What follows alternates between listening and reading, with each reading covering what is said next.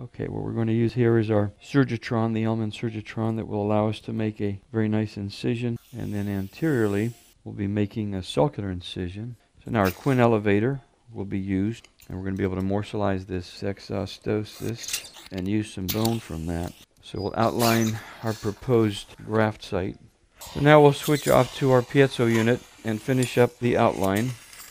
And this is just a series of off-angled curettes that allow us to begin the separation. And we're going to just place this right up into the sinus.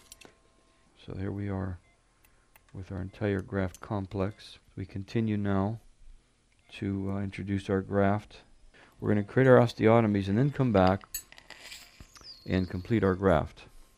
Okay, at this point we're going to place our implants and then we'll regraft. So we're going to place our 2 implants at this point. So typically that's all that's really needed, but we're going to be placing a membrane over this just the same. So we'll start about 5-6 millimeters apical to the tip of the papilla. So a few interrupted sutures. Here we're using 3/0 Vike, a little stronger.